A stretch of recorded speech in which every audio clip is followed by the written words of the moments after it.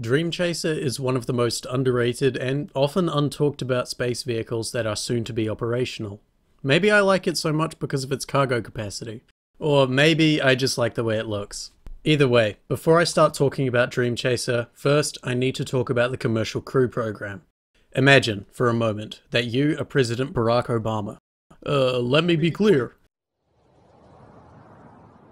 The year is 2010, and the space shuttle only has 1 year left of operation before it's retired. The shuttle ended up being far too impractical to continue operating. Since you're spending far too much money drone striking civilians in foreign countries to spare NASA the money it would need to develop its own replacement space vehicle, instead you contract private companies to develop and fly cargo and crew to the International Space Station. These programs would be the Commercial Crew Program for crew and Commercial Resupply Services, or CRS, for cargo. So Phase 1 of Commercial Crew funding, also known as CCDEV-1, awarded $18 million to Boeing, which at the time had the second highest profits from war of any company. $6.7 million was awarded to United Launch Alliance, half of which is owned by Boeing. The other half is owned by the company that profits the most from war, Lockheed Martin. What you might not know is that another company by the name of Sierra Nevada Corporation, which also does a small amount of war profiteering, was awarded $20 million. CCDEV-2 awarded $113 million to Boeing,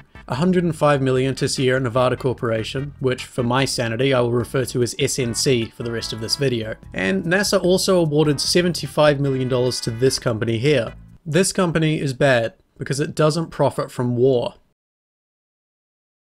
CCDEV-3, later called CCI-CAP, was the last major dishing out of money before NASA selected its finalists. If your launch vehicle wasn't developed enough after this round of funding, you wouldn't be contracted to fly crew to the ISS, potentially missing out on billions of dollars. $480 million went to Boeing for Starliner, $460 million went to the bad company for this stupid looking thing that will never work, and $227 million went to SNC for their Dreamchaser spaceplane.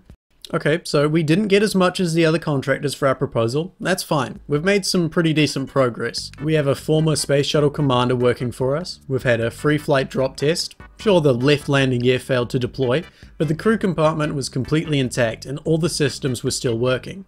And look, the first composite piece of the actual flight Dreamchaser has already been manufactured. Don't worry guys, I'm sure NASA will select us for crewed flights. What could go wrong?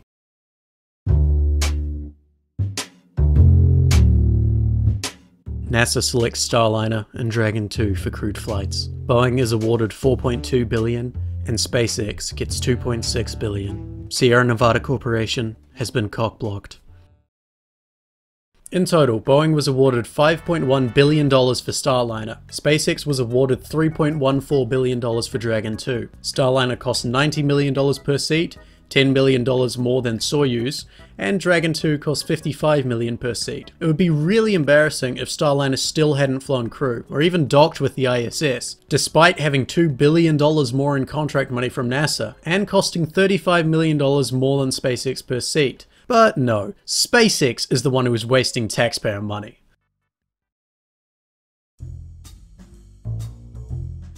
Dreamchaser has been in development for almost 2 decades now. It was first publicly announced in 2004, but it is heavily based on the cancelled HL-20 personnel launch system. The farthest into development the HL-20 got was only a mock-up that was constructed way back in 1990. Dreamchaser was designed to be able to launch on a variety of different launch vehicles, including the Atlas V, Falcon 9, Ariane 5, and the Japanese H-2B, though SNC ended up selecting Vulcan as their launch vehicle of choice. For crew, Dreamchaser would launch without a fairing and would have a full envelope abort window.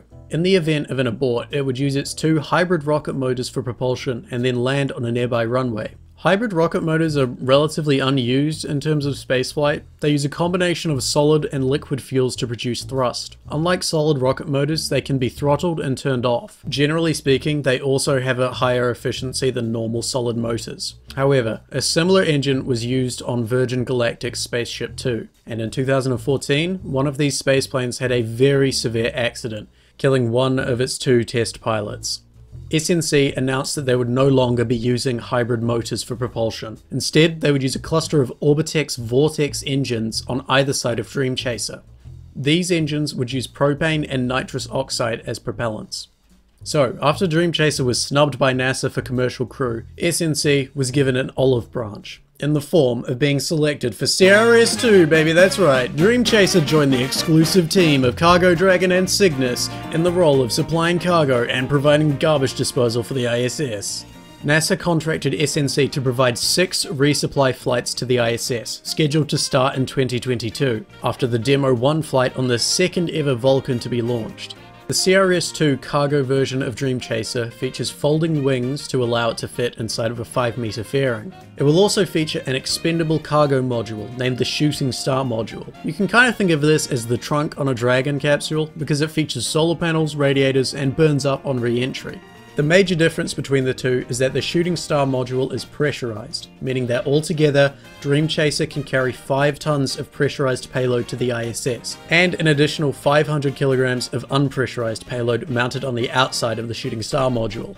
So, how does Dreamchaser compare to other cargo vehicles? Cygnus has a payload capacity to the ISS of 2 tons. Progress has a payload capacity of 2.4 tons. Cargo Dragon has a capacity of 6 tons, and Dreamchaser has a capacity of 5.5 tons. Since both Progress and Cygnus are expendable and burn up on re-entry, I'll obviously only compare the return payload stats of Cargo Dragon and Dreamchaser. So, Cargo Dragon can return 3 tons of pressurized cargo to Earth and can dispose of 800 kilograms of unpressurized cargo via the trunk. Dreamchaser can return 1.75 tons of pressurized cargo to Earth, and can dispose of up to 3.2 tons of either pressurized or unpressurized cargo via the Shooting Star. As it turns out, Dreamchaser can carry the second most cargo to the station, and can dispose of the most trash out of all these vehicles. Dreamchaser fills a pretty big niche for cargo. As of the time Dreamchaser will be operational, there are only a few vehicles that can return cargo to Earth. Soyuz, Starliner, Dragon 2, and Dreamchaser. Soyuz lands on land using parachutes and a retro rocket. Starliner also lands on land but uses parachutes and airbags. And Dragon 2 splashes down in the ocean using parachutes. Dreamchaser can land on any runway long enough for commercial jetliners, and experiences a maximum G-force of only 1.5 Gs. The capsules, on the other hand, experience around 4 Gs during re-entry, and then a short spike of a bit more than that when they land. Dreamchaser does not have to worry about that. Now, you might be wondering why minimizing G-force is important, especially if it's just for cargo. Well, some returning experiments can be damaged by high G-forces. A perfect example of this would be organ growing. For certain organs, they can only be grown in microgravity, and I'm not sure if you know this, but organs can be quite fragile. So you might want to avoid this, and instead go with this. Another thing that is less important for the cargo Dreamchaser, but very important for the crewed version, which SNC has confirmed as of 2021 they are still working on, is the propellants it uses. Propane and nitrous oxide for the engines, and ethanol for the reaction control thrusters. These propellants are completely non-toxic and non-corrosive, unlike the hypergolic fuels used by both Dragon 2 and Starliner. This means that, unlike its 2 competitors, Dreamchaser doesn't need to be checked by ground crew and specialized equipment for toxic hypergolic fuels before the crew can leave the vehicle. This is brilliant for emergency scenarios, as it means any potential medical or fire support can be offered immediately. So, all in all, Dreamchaser offers a promising cargo capacity, with room for both pressurized and unpressurized payloads. It also has the ability to dispose of trash during re-entry, and offers a comfortable landing for sensitive cargo. As of writing, Dreamchaser is scheduled to launch in Q2 of 2022. Let's hope that date doesn't slip again.